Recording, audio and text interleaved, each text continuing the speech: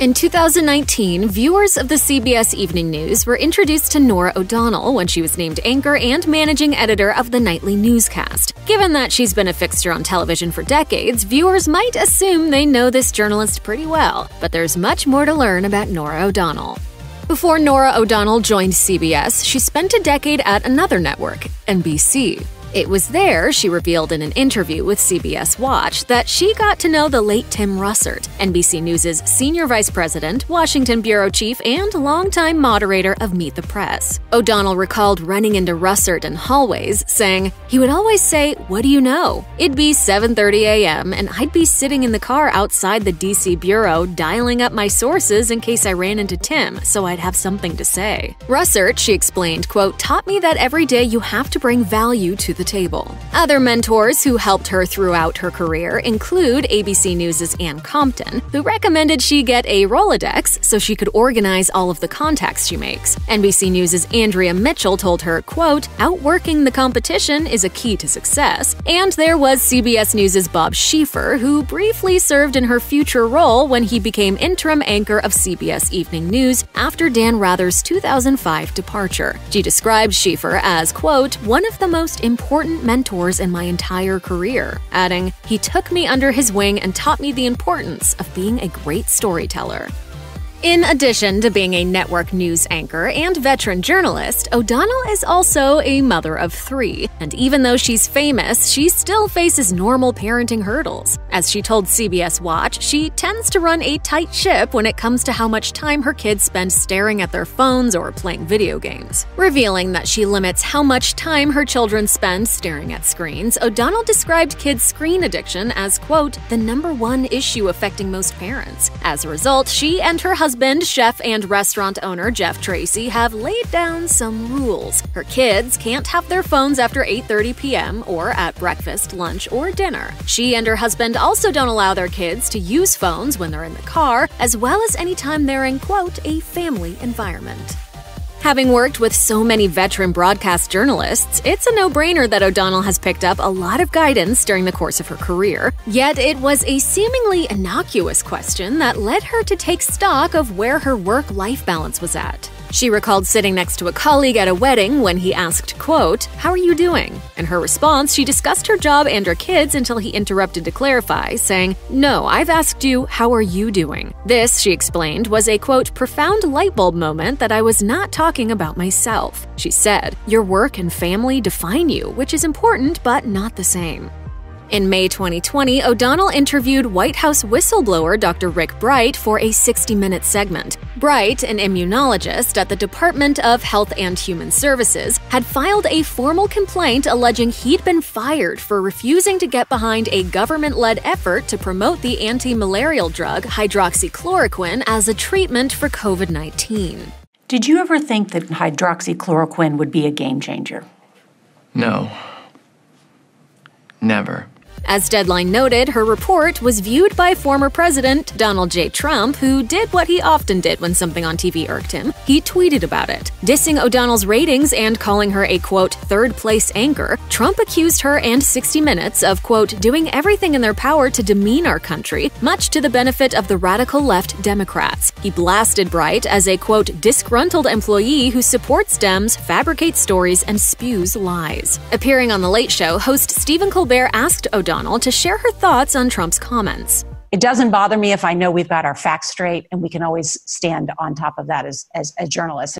Norah O'Donnell has long been an advocate of physical fitness, something she outlined in detail for an interview with Runner's World. According to O'Donnell, she started running track when she was 13, and running has remained her favorite form of exercise. However, she admitted that juggling her career and family has presented challenges in maintaining her regimen. She said, "As a working mom, I struggle to find time to work out and go for runs. I usually run 2 to 3 times a week and work out with a trainer once a week." In fact, she credited running for providing her with added endurance, which she said was important, adding, "There can be some really long days in journalism." Asked if she uses her time while running to prepare for an interview or go over a story, she insisted she did not, saying, "I pretty much focus on running. I'm listening to music, enjoying where I'm running. I spend so much time at work that I try and enjoy the run for what it is and try and be in the moment."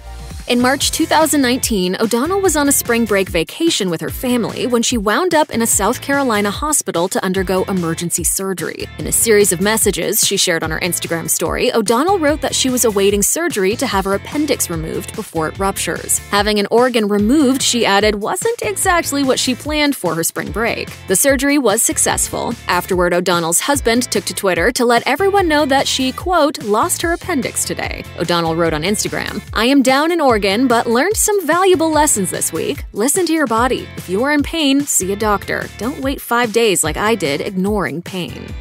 It's an interesting phenomenon in tabloid journalism that whenever two women are partnered on television, unverified reports often emerge that they're at each other's throats the second the cameras turn off. Sure enough, a report in Page 6 claimed Gayle King was pushing CBS This Morning co-host Norah O'Donnell off the show, with a so-called insider calling O'Donnell, quote, toxic. CBS News president Susan Zirinsky responded by blasting the story as, quote, offensive and 100% false. A few days later on CBS This Morning, King announced that O'Donnell actually was leaving the show, but only because she'd been promoted to anchor CBS Evening News. At one point, King went off script, telling viewers that she had, quote, no beef with O'Donnell. It's so amazing to me, Norah, that after 7 years together, that now people would say that you and I have some beef. That same night, the two attended an award gala together where King was asked by Entertainment Tonight why the media had embraced the rumor. She replied, "'Cause we're women, that's why. This never happens to men." When O'Donnell made the jump from CBS This Morning to CBS Evening News, she also experienced a hefty upgrade to her salary. According to a report in Page 6, O'Donnell had been, quote, lobbying to get the gig even before the previous anchor, Jeff Glor, was hired in the fall of 2017. Page 6 estimated O'Donnell's new annual salary as being somewhere between $7 million and $8 million, a raise from around $5 million per year. However, The Hollywood Reporter estimated that, financially at least, the big winner in the CBS News staff shakeup wasn't O'Donnell, but Gayle King. Sources told the publication that O'Donnell's former CBS This Morning co-host landed a far richer deal after O'Donnell's move, reportedly receiving a raise that would see her earn $11 million a year. In any case, O'Donnell has done quite well for herself. The Celebrity Net Worth website estimates that she's worth $18 million.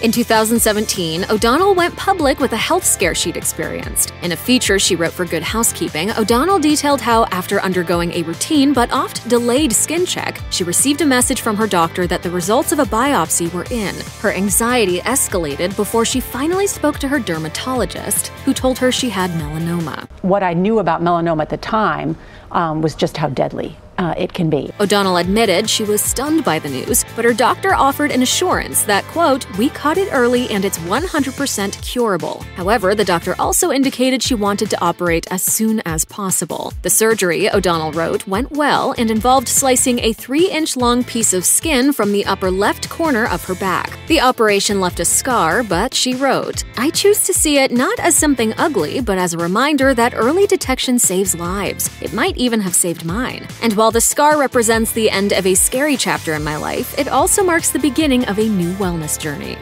O'Donnell has also opened up about what her life was like in the midst of the pandemic, joking in an interview with The Hollywood Reporter. Each day is starting to feel a little bit like Groundhog Day. However, she got serious, saying, I'm grateful for my health, but I'm worried about people's health and the people losing their jobs. I do think it helps to be focused on the role that those of us in the broadcast media can fill, a public service, working alongside public health officials and helping to share information that hopefully saves lives. When speaking with Parade about what it's like working as a reporter during a pandemic, she said, covering the coronavirus is unlike any story I've ever covered. This is unprecedented and new, and Americans are vulnerable and scared. She went on to say that she believes journalists play, quote, a vital role during the pandemic, telling the publication, I've never been so proud to be a journalist. The questions journalists ask let people in charge know what the public is thinking.